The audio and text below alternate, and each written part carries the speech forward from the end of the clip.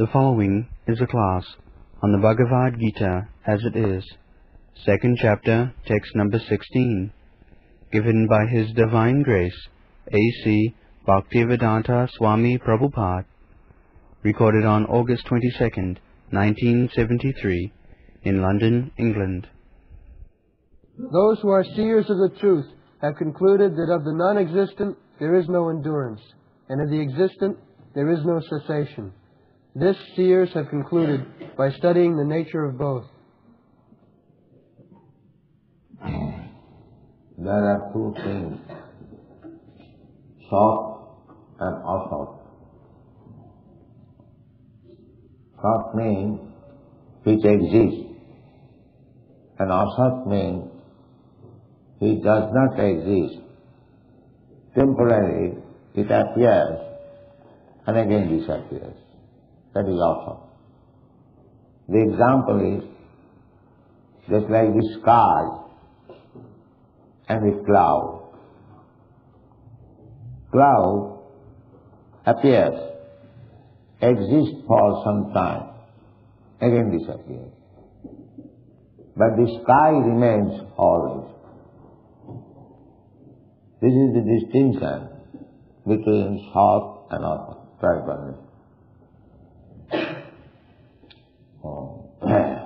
Sky, this material sky, this also does not exist. But so far our experience is concerned, we can understand the distinction between Sat and Asat, permanent and temporary. We cannot say non-existent exactly. Existing, when the cloud comes, it has got some activities. There is rainfall, and on account of rainfall on the ground, there is some new vegetation, new flowers. Everything looks very green. In the rainy season, we get some products. So we cannot say it is false, but we can say it is temporary. Similarly, material world, matter, is not false, but it is non-permanent. Bhutta Bhutta Pradiyate. We'll find it in Bhagavad Gita. The Mayavadi philosopher says, Brahma Satta Jagat Mithya. The spirit is truth, and Jagat, this material world, is untrue, Mithya, false. We say that everything is emanating from the Supreme. Jato va imani bhutani jayanti. Everything is emanating from Brahma, the Supreme Absolute Truth. So that cannot be false, because Absolute Truth, how from truth false will come? This is our place. The matter may be temporary, but it is not false. The Vedic injunction is ma asato,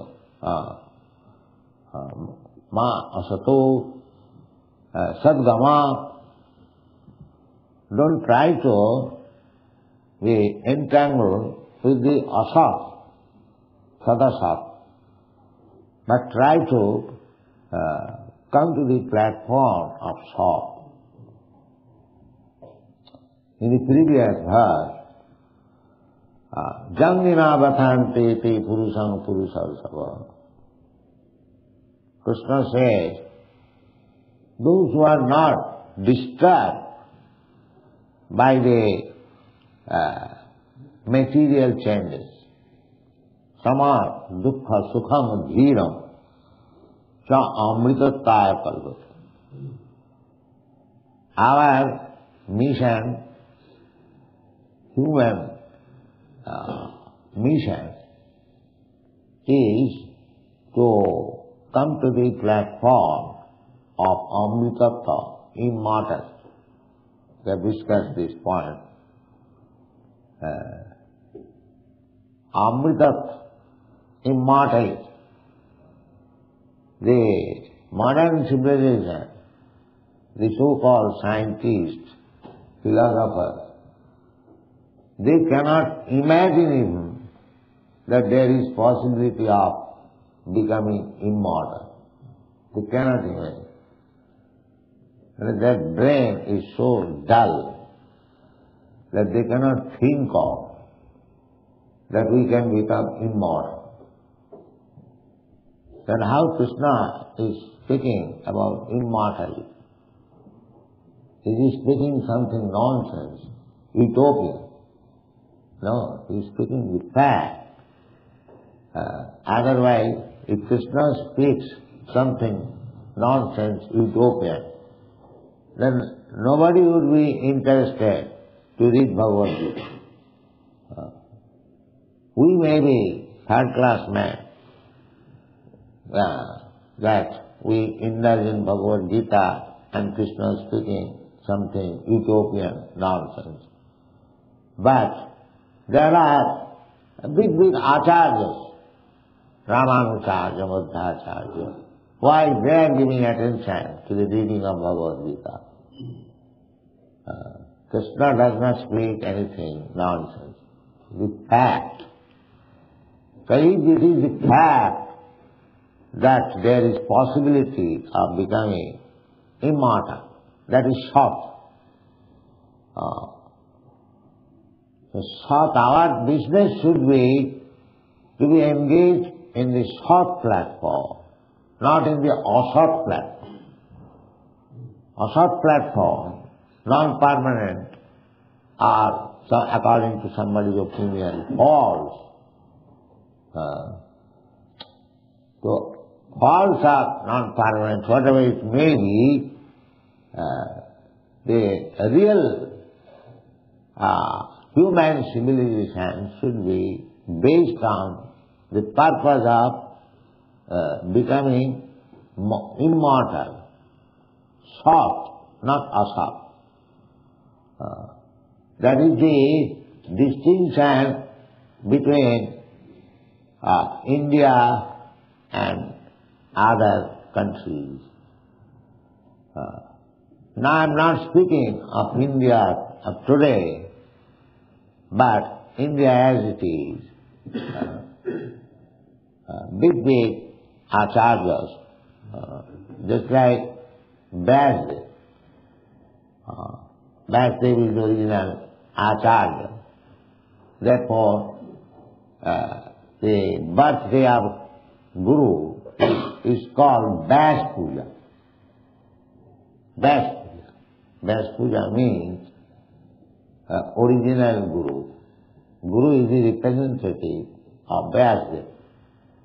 This throne is called Vyasasana, sitting place of Vyasdev.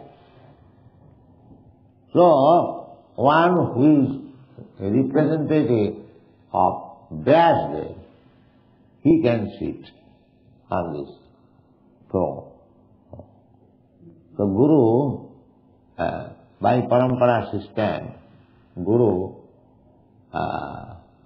is seated on the Vyasasana because he is the representative. Just like in the High Court, the bench, it is called bench. Actually, the bench is to be used by the head of the executive power, the king or the president. But the High Court judge is the representative of the head executive. Therefore, he sits on that bench. So, Vyasdev so learned a scholar, everyone knows how great scholar he was. He has written so many books.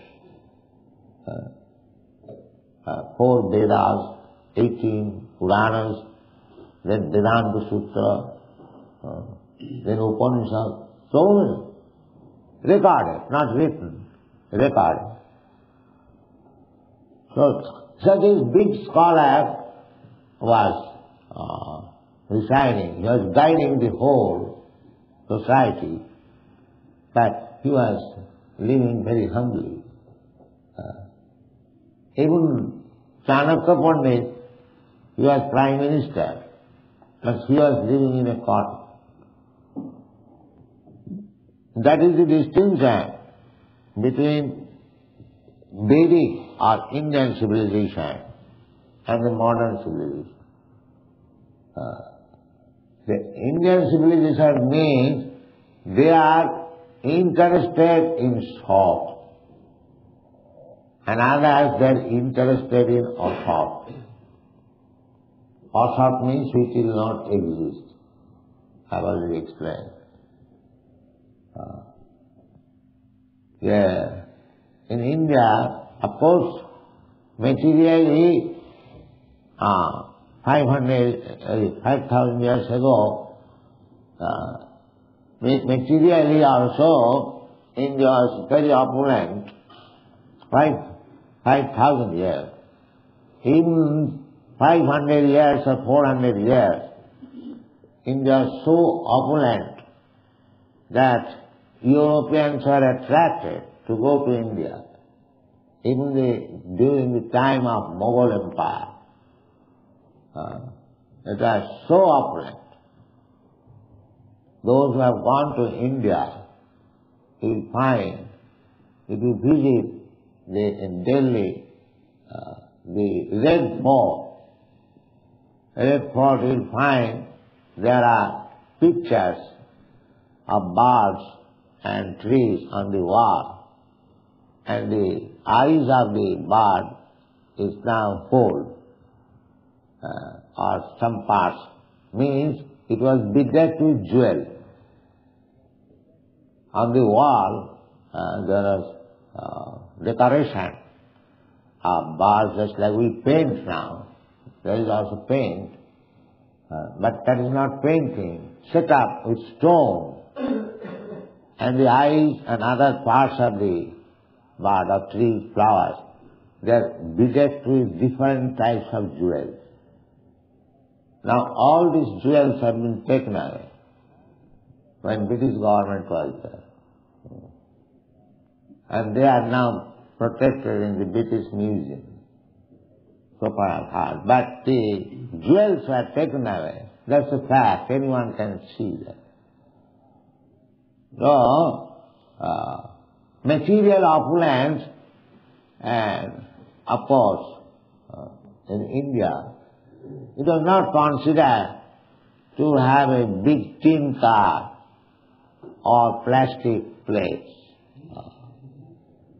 Material opulence means jewels, gold, silk, butter. That is material. Not plastic pots or plastic bucket, plastic cloth. There is no value. So anyway, India was concerned material opulence, whatever is gotten from the nature, not by industry, not engaging oneself in industry. Therefore, India, the leaders of India now, they are finding that on account of our negligence to the material side of life, we have become poor. So the purpose is that the East and West difference is that the Eastern people means India, they stress on this soft portion, the permanent portion, the spiritual civilization. Their aim was how to make this life perfect so that I can become immortal. As I explained the other day. Oihishtam jat punarjanma jayaya, jat tat punarjanma jayaya. The whole effort was how to conquer our birth and death. The modern people, they do not understand that birth and death can be conquered. They can imagine it. Sometimes they say that by scientific advancement, someday we shall become immortal. They also expect to become immortal. But expect or not expect, here is the information from Bhagavad Gita. Krishna says, he is not speaking something nonsense or utopian. It is fact that we should be interested in the permanent life, not temporary life. This life, this material life is temporary. We may live for 10 years or 10 hours. There are living entities, they live for 10 minutes. And there are living entities who are living for 10 millions or 10 billions of years. Just like in the Brahmalok. They live billions of years. So all this duration of life, different types of duration of life, are there within this material world. But still, it is not forward. Even if you live for 10 billions of years, or you live for 10 minutes or 10 seconds, it is not possible. That is being explained here. Na asata vidyati bhava. Asata of this material body. It has no endurance. It will not endure. It will not be permanently existing. Na bhava vidyati sataha. And the soul is permanent. It has no change. It will never be non-existent. Krishna is explaining. When Krishna says, my dear Arjuna, you, me, and all these kings and soldiers who have assembled here, it is not that we did not exist in the past.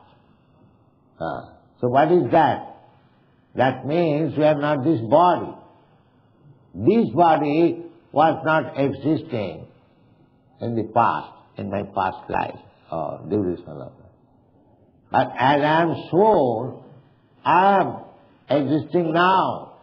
I did exist in the past, and I will exist in the future. That is all. Therefore, spirit has no such change. Narottam Das Thakur has sung, Satasanga chhari koinu asate bilap, te karone lagilo mor karma bandha phas. Karma bandha phas means entangled. Sometimes you have got experience that threads, they become entangled. It is very difficult to find out where the beginning is. Sometimes spoiled. So, on account of our attachment to this material body, we are becoming entangled. Satasanga sari koinu asate bila. This meeting, as we are holding, this is called satsanga. Satsanga because here there is no other business, talking or nonsense or material things. Here only we talk about the spirit soul, about Krishna, about relationship with Krishna, how to act to satisfy Krishna. This is the business here.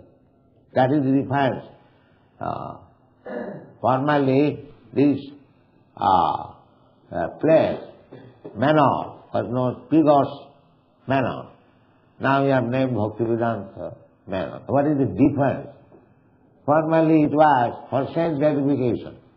Now it is meant for elevating one to the spiritual standard of life.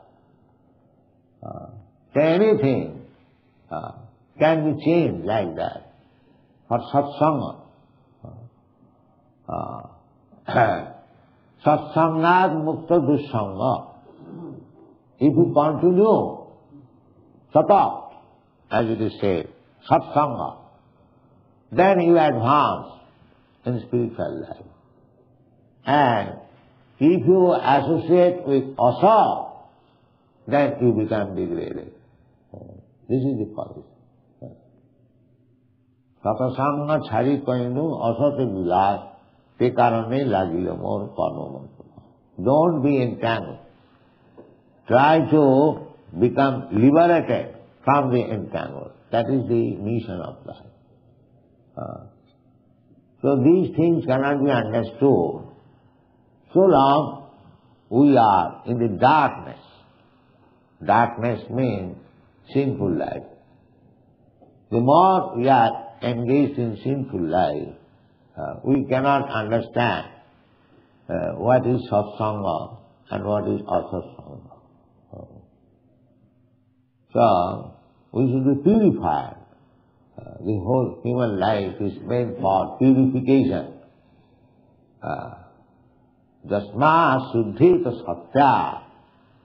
Satya, satta means existence. Suddhe, suddha means becomes purified. Just like a diseased man, contaminated by some disease. The medical treatment means he has to be purified from the contamination. Similarly, we are impure in this material existence by contamination of the three modes of materiality. Satagun, Rajagun, Tamagun. Goodness, passion, and ignorance. See, even if we are contaminated by the quality of goodness of this material world, that is also contaminated.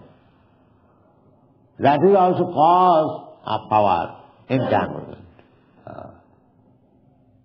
Goodness, Brahman, if he thinks that now I have Brahminical qualification, I am now educated, I am very clean, I am very controlled, these things are Brahminical qualification, I know what is what, jnanam, vijnanam, but he does not try for becoming immortal, then that kind of thinking is also bondage. That I am this, I am that. Even though he is very learned, satta, sama, dhamma, titikha, shuchi, all these good qualities are there. But if he does not try to go further ahead, how to become immortal, so this type of fine entanglement is also entanglement.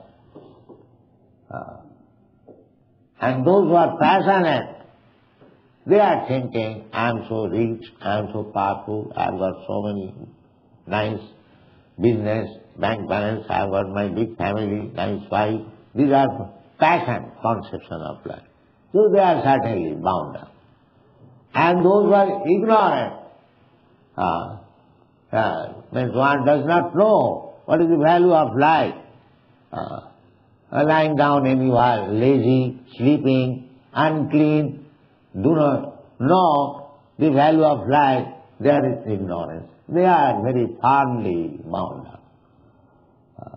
So, liberation means the more you are enlightened, the value of life, the more, then you become liberated. The more you become liberated, the more you are advanced in your spiritual knowledge, satsang. Therefore, these meetings which we hold every day, they are meant for advancing in spiritual life. Here there is no program how to become very rich, how to possess more motor cars, how to have more bank balance, how to have nice dress. These are material things. Or ignorance, how to sleep 34 hours a day, although we have got 24 hours. So here we see big men, they sleep after 2 o'clock. Early rising means 2 o'clock. That is also early, but not at day 2 o'clock. At night 2 o'clock if you rise, that is nice. But they are accustomed to get up 2 o'clock because they think the more we sleep we enjoy life.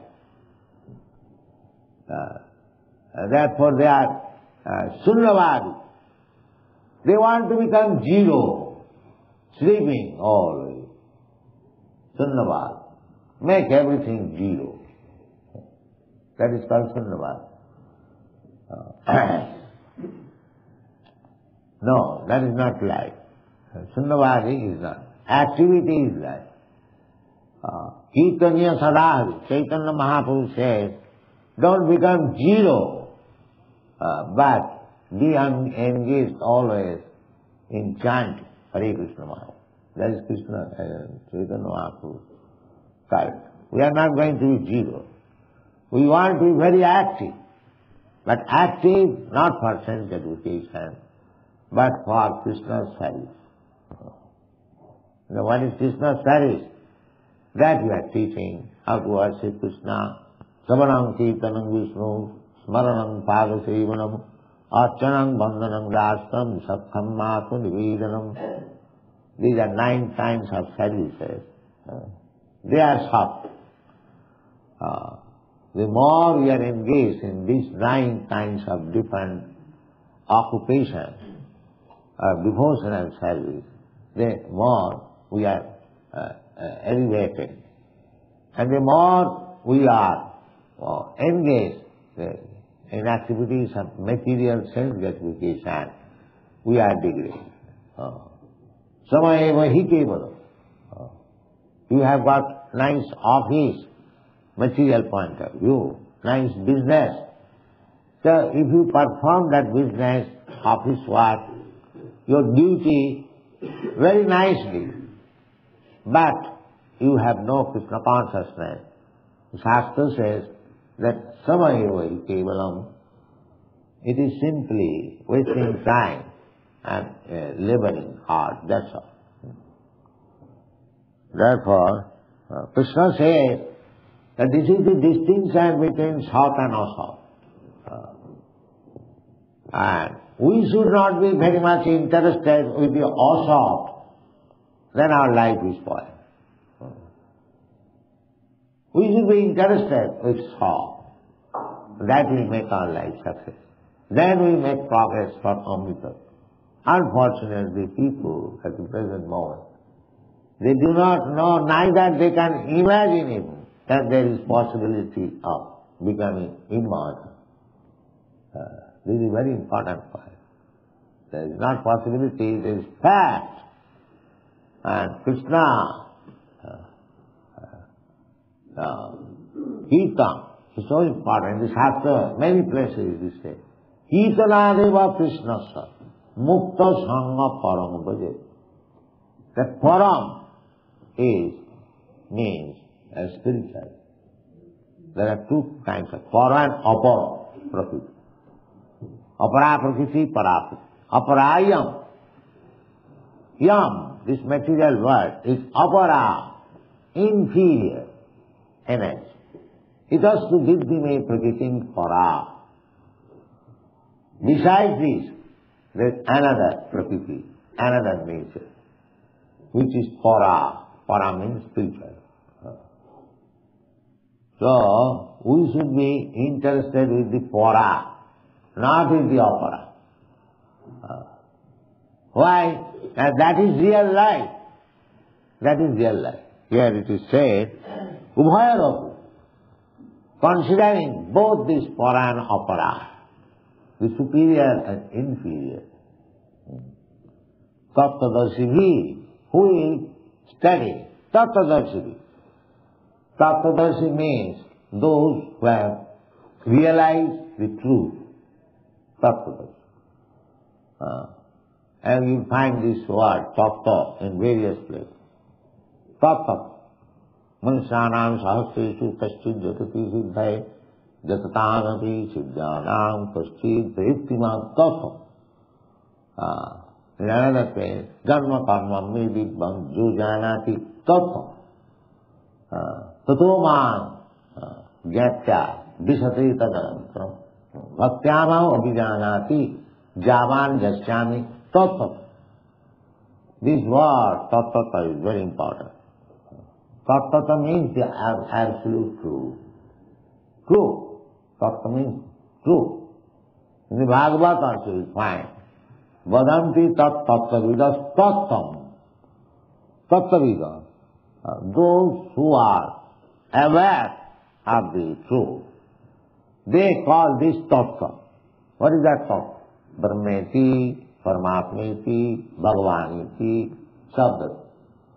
The tattva is called sometimes Brahma, sometimes Paramatma, and sometimes Bhagavan. The Bhagavan is the last word of tattva. Therefore, you will find in every stanza Vyasdev is writing, but he is writing Sri Bhagavan Uvasa. Don't think that this is that although I am writing, I am not the speaker. The speaker is the Supreme Personality of God. Sri Bhagavan Uvasa. The authority is the Supreme Personality of God, not I. The modern so-called philosophers, scientists, scholars, they say, I think. What is your value? The great personalities, they will not say like that. Never they will say. Therefore Krishna himself, tattvadarshi, it has been concluded by higher authorities. He is himself authority. Still, he is not speaking that I say. No. Sometimes he says, Motamamama, that is my opinion. But he is also following the principle, authoritative, tattvadarshi. Tattvadarshi samita, ubhayaropi drishtya anta, conclusion. Although Krishna is saying that this is Sat and this is Asat, this is permanent and this is non-permanent, but still he is giving evidence that tattvadarshi, those who have seen the truth, they are concluded like that. This is means authority. They are concluded like that. Don't think that I am manufacturing something. No, tattvadarshi. This is the way of understanding. By that tattvadarshi, we also give reference sometimes in the modern age that such and such professor says such and such. But they are not tattvadarshi. They are all speculators. They are not tattvadarshi. But we have to go to the tattvadarshi. Tadvidhi panipatena pariprasnena sivaya upadekshanti tad jnanam jnanina tattvadarshi. So this tattvadarshi, tattva, these words you should learn very nicely. That is authoritative. And others, they are not authoritative. They are simply speculation. Speculation means mental platform. It has no value. As this body is also non-permanent, the mind is also flickering. Mind is flickering, accepting something and rejecting something. The same thing, now accepted, again rejected. This is mind business. So, mind cannot be tattvadarshi. Of course, you have to think with mind. But under the direction of authority, then we can reach real tattva. Vadanti tattva vidastatyam jadjnanam adhyam brahmeti paramatmeti bhagavaniti sabda. The Bhagavan is the last word of tattva. Thank you.